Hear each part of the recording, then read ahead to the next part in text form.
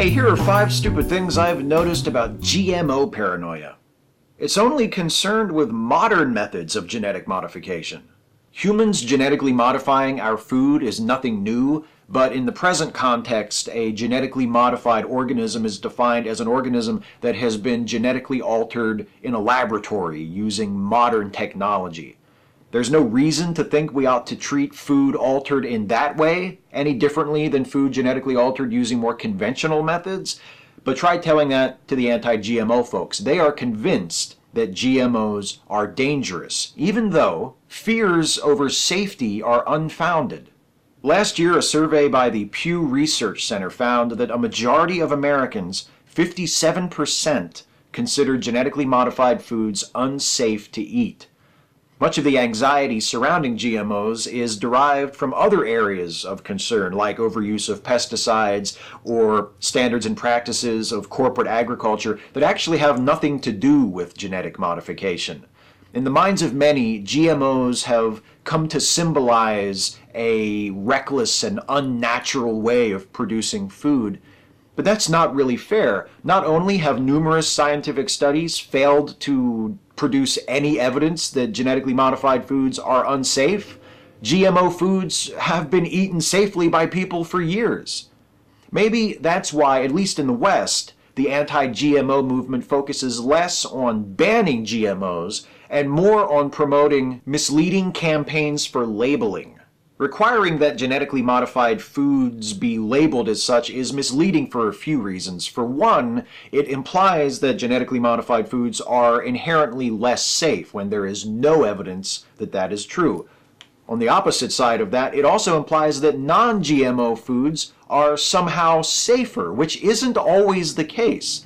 For instance, if you're someone who's concerned about pesticides, you might be interested to know that many non-GMO foods have much higher levels of pesticide than GMO equivalents because those GMO equivalents have been genetically engineered to repel pests and disease without added chemicals. A GMO label won't tell you that, but you might choose the non-GMO food thinking that you're making the safer choice when in reality you're doing just the opposite. It encourages anti-science attitudes. Opposition to GMOs isn't based on evidence, but on a vague suspicion of scientific advancement.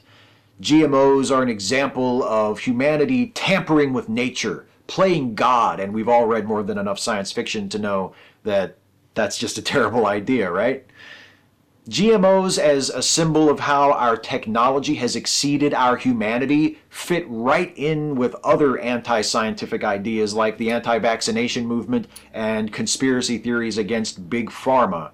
The tragedy there is that, like vaccines and pharmaceuticals, genetically modified foods can be a powerful tool that could enable us to improve the lives of billions of people potentially worldwide. Genetically modified crops can be made to withstand insects and disease and undesirable environmental conditions, and they can also be altered to contain additional nutritional value, as was the case with golden rice, a variety of rice which was genetically engineered to produce beta-carotene in the hopes of combating vitamin A deficiency, which kills more than 500,000 children worldwide every year. None of that really matters to anti-GMO protesters who oppose the cultivation of golden rice on the basis that it's genetically modified, and genetically modified foods are just bad.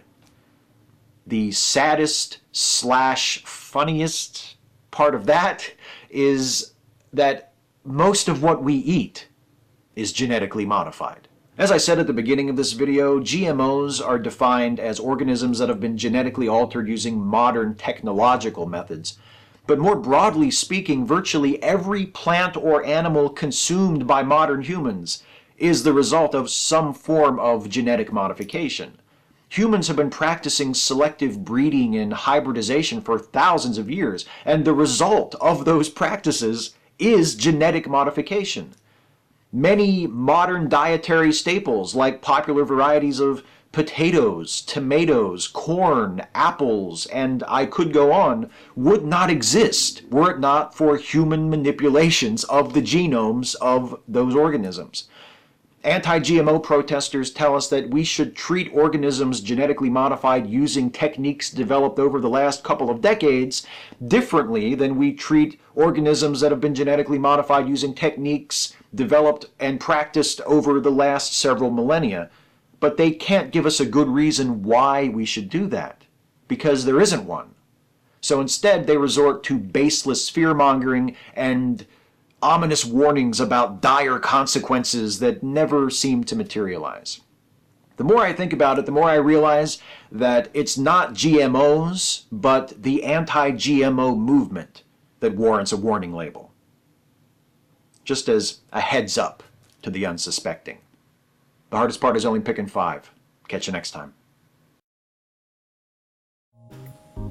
Hey folks, hope you enjoyed this video. If you did, please give it a thumbs up, share it, subscribe to my channel if you're not subscribed already, and please consider helping me to make more videos like this by supporting this channel through Patreon. You can go to patreon.com/Steve Shives to find out how to become a patron. Thanks for watching.